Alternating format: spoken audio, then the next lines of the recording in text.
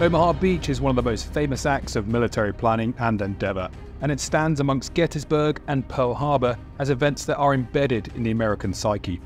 In this video, I look at one man's actions and his experience on that day to paint a picture of what it was like. This soldier landed on Omaha Beach at H-hour plus 65, over an hour after the first wave. It's said his actions on that day inspired the opening scenes from the movie Saving Private Ryan. So let's look at Brigadier General Norman Dutch Cota.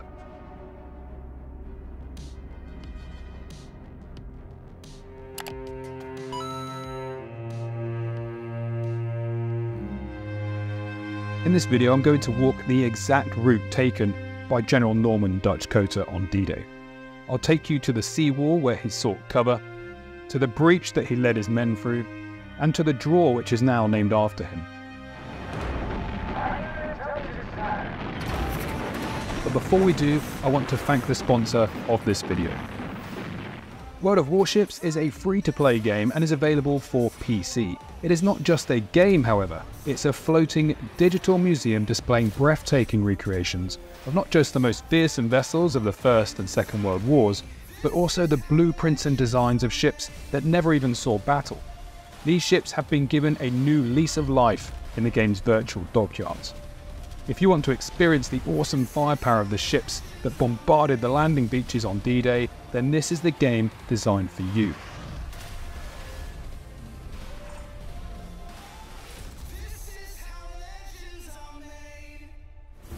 Check the links in my video description, and during the registration, use the code WARSHIPS to get exclusive rewards including a bunch of doubloons, credits, premium account time, and a free ship after you complete 15 battles. Back to Omaha Beach, let's look at the ground in general. So Omaha Beach is a crescent-shaped stretch of sandy beach that's approximately 10 kilometers or 6 miles long. It was separated into sectors by the planners. We have Charlie, Dog Green, Dog White, Dog Red, Easy Green, Easy Red, Fox Green, and Fox Red. It had 5 natural exits from the beach. But as the enemy gets a vote, they place their defensive positions overlooking these exits. Let's look at the ground in detail. Here we can see Widerstandsnest 70 and Widerstandsnest 71. Widerstandsnest 71 overlooks the D1 draw at Veerville. Our story takes place at Dog White sector, where General Cota came ashore with elements of the 2nd Assault Wave from the 1st, 2nd, and 3rd Battalions of the 116th Infantry Regiment. It's this stretch of shore and the cliffs above it that we are going to look at today.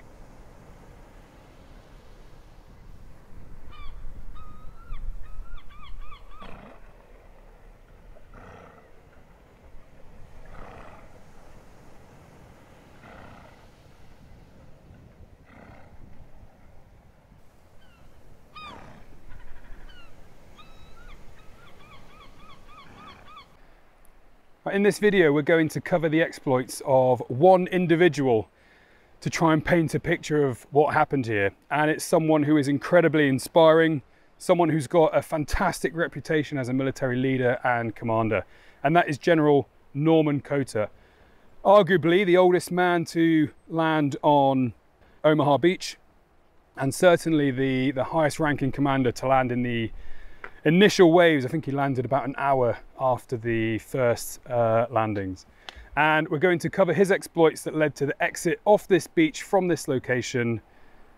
And that draw there is named after him. Cota's draw, where he led American troops off the beach and up onto the bluffs. This aerial view shows perfectly the area where the 1st Assault Wave and now the 2nd Assault Wave were pinned down against the sea wall. And it's here that we can do our first comparison with the movie Saving Private Ryan.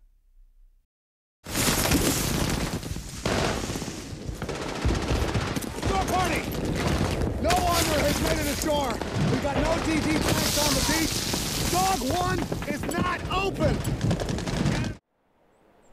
Right, so this is the sea wall at Omaha Beach, and it's a lot different to the sea walls at Juno Beach and at Saw Beach. It's much more shallower. There's a really good then and now picture I can do to show just how the soldiers were pinned behind this sea wall from the fire up on the bluffs that you can see all the way there inland, which covered the stretch of this beach. Now, the important thing about Omaha is that, yes, it's a really deadly beach for the US to assault, and no one will ever take that away from them, and I definitely wouldn't try to do that myself. But the thing that you need to consider is that the very first waves were where the majority of the losses came from.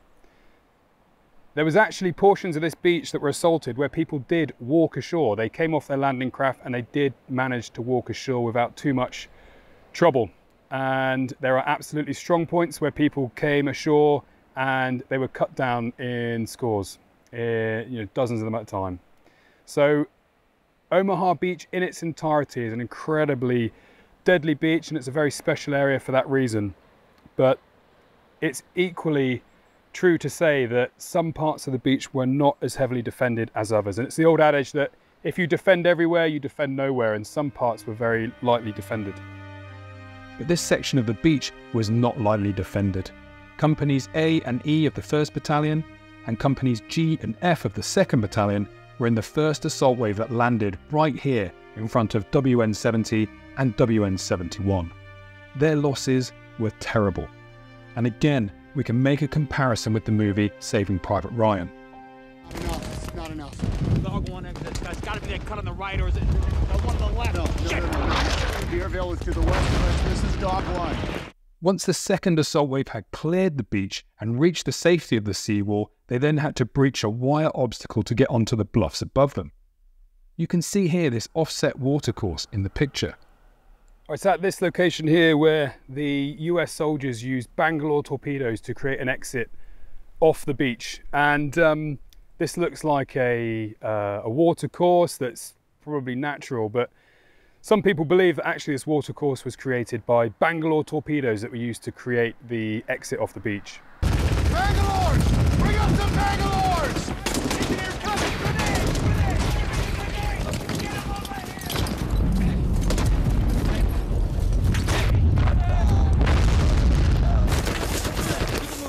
Keep him moving! Clear the shingle! Fire in the hole! Fire in the hole! Fire in the hole!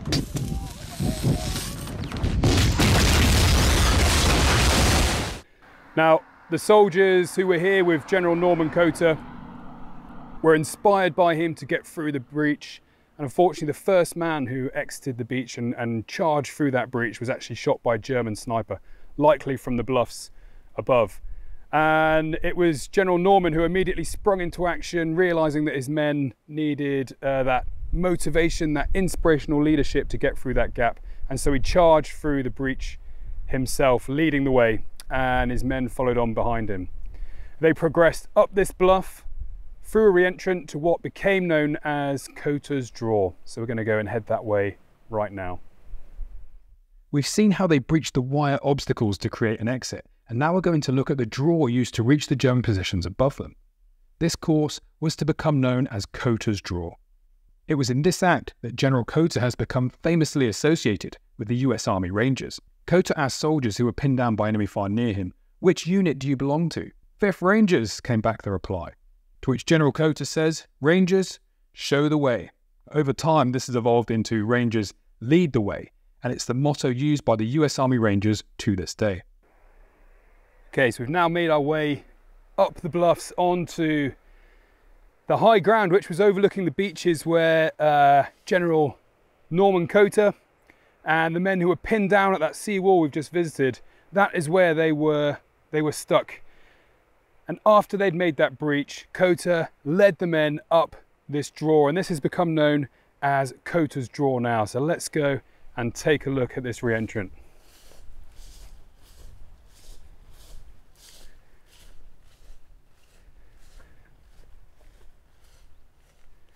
So a draw is essentially nothing more than a re-entrant. So a finger of land which is like a depression in the ground which leads up higher ground on either side. Normally channeled out through water over time, and the water erodes this channel. This does look slightly more deliberate. It looks like it's actually slightly more man-made. And this is the route that General Cota and the men took when they got off that beach. I'm going to show you the view looking back down to where they came from. And this is how they got up onto the bluffs. This is how they got into position to assault Widerstandsnest 70, which was just over there. We're going to take a look at that in a second.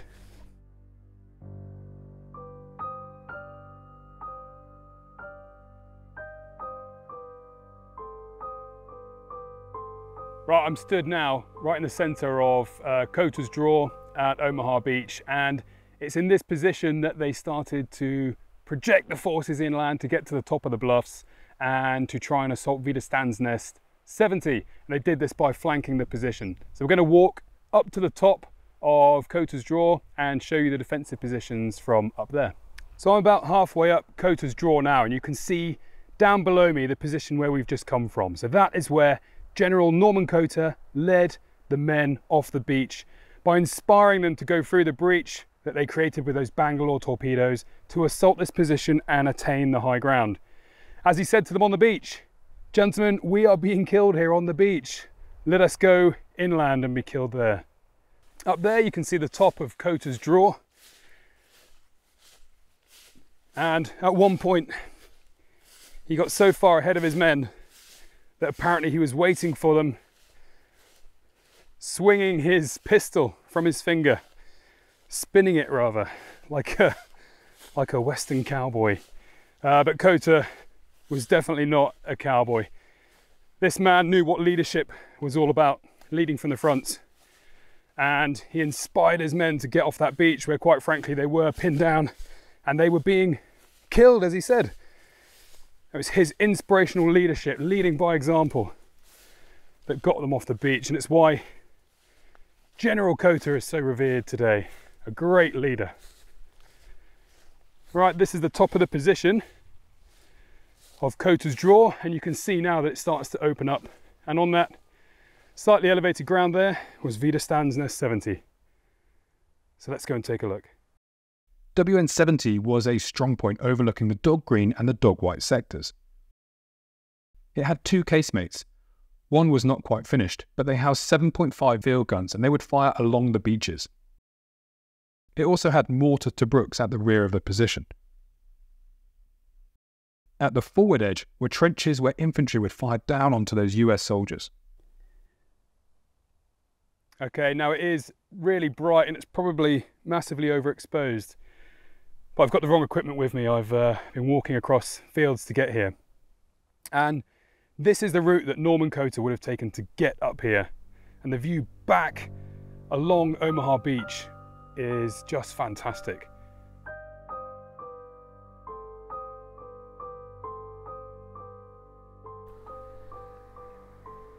We're of course now right on the bluffs overlooking Omaha Beach, and I'm not going to get too close to the edge, but you can see that the edge is right there. And it's an interesting point about Saving Private Ryan, the movie. An absolutely iconic movie and one of my favourite war films I think of all time, but you know, they had to remove the houses. That's one of the key points, is that the houses do not appear in the movie, but you can see, I'll go a little bit closer, you can see that there are houses along the front here. And the reason they removed them is because perhaps it just doesn't look quite so imposing if you've got, you know, civilian housing down there. It looks much more imposing if you've got these great big concrete bunkers, which if I show you along the coast here, you can't actually see. You know, there are none of those huge imposing bunkers.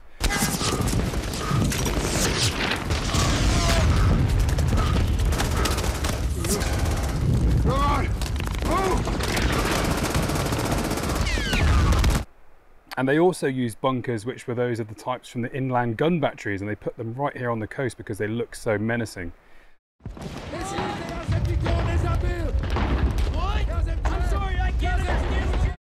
No doubt about it, great big beach that the Americans would have to cover to get to that seawall and then ultimately break through, create a breach and exit the beach through one of the draws. But it's just interesting to see this up close and personal and see that there aren't those, you know, great big defensive positions that we associate with Omaha Beach. But what a view, and what a beautiful day to be here. Very lucky.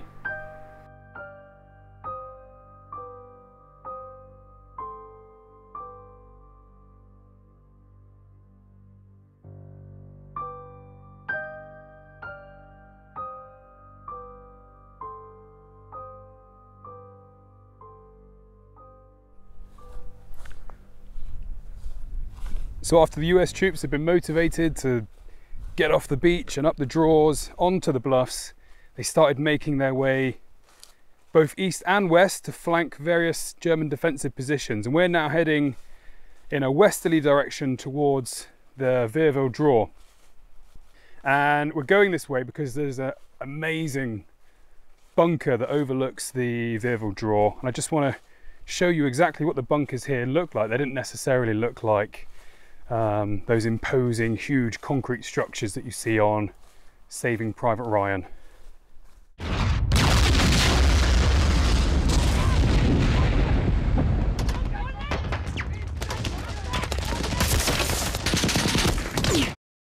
We're now looking at WN71, which overlooked Charlie and Dog Green sectors, as well as the D1 exit at Virville. It had the mortar to Brooks at the rear of the position with their pre-designated targets, as well as machine gun positions at the front overlooking the beach. But what I really want to show you is the L-shaped concrete bunker that many people miss when they visit Omaha Beach. I'm now stood on the road at the D1 draw looking up at Widerstandsnest 71, and here is the concealed concrete bunker covering this exit.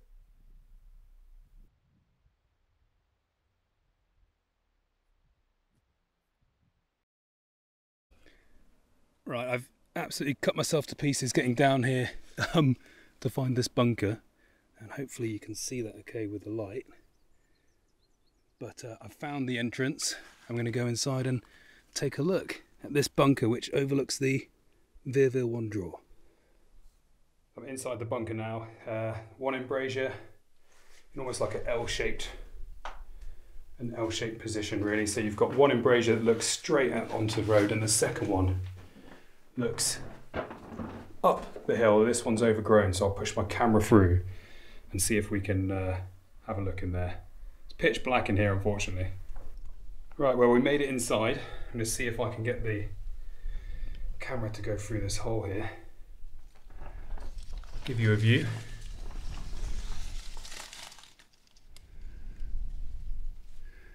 Hopefully you can see that okay. That should be a view of the Virville draw through one of the embrasures. I'll do the same on the other one. If you can hear that noise, it's because I'm stood on a mattress inside here.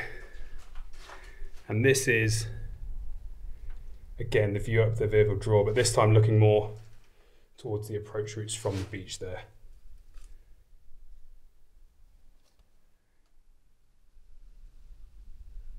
Amazing. And the way out of here and the way in, not the easiest thing in the world. So let's make our way back out. So the way out of here is a bit of fun.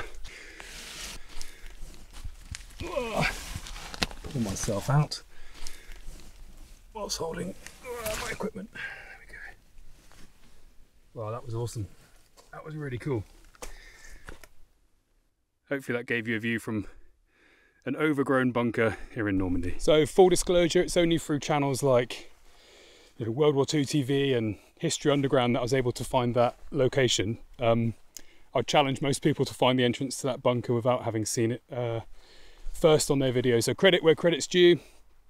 Excellent content from them, and yeah, what an experience to be able to go inside that bunker, or crawl inside that bunker to get a view from inside, to see what those Germans defending Virville would have seen on D-Day. Brilliant, absolutely awesome location. From this location, looking back up at the concrete bunker, I want to give you some context for its purpose. The large bunkers you see in Saving Private Ryan just wouldn't be practicable. They're easily seen and easily targeted.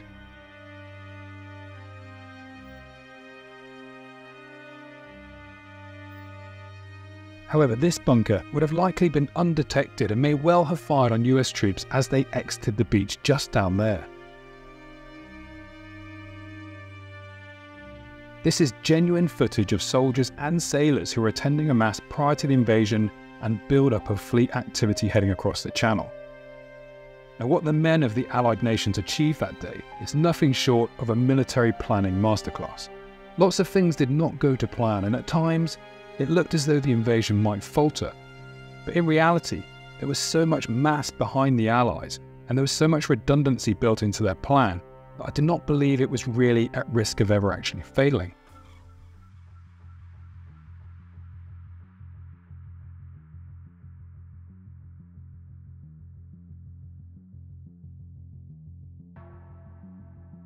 What is true, however, is the sheer bloody nature of the fighting experienced by the 1st and 2nd assault waves. It was soldiers and leaders like General Norman Dutch Cota who inspired those soldiers to keep moving, to not give in, and to find the courage that they needed. What I didn't get to cover in this video was the way that General Cota cleared an exit for vehicles off this beach. This is because I want to save that story for another video when I look at Widerstandsnest 72. Remember, this was the opening phase of an invasion that would take days and weeks to consolidate. This was just the beginning. I want to thank World of Warships for sponsoring this video.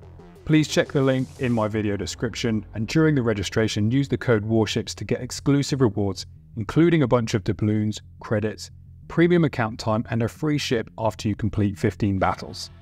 Also, a shout out to Veterans in Action. Veterans in Action uses the outdoors, challenging events, expeditions, and center-based projects to help veterans rebuild their confidence, their self-esteem, and their self-belief. What a brilliant charity. Please go and follow their link, which I've put down in the video description. Thank you, until next time. A couple of people have asked about the Brentslinger top I'm wearing in some of these videos, and they've asked where they can get their hands on it. Reaper17 is the store that I use, so visit their website, which you can find in the description, to get your hands on this top and others just like it. I don't really promote brands on this channel, but I make an exception for this brand. They are veteran owned and veteran operated. All the links you need are in the description below.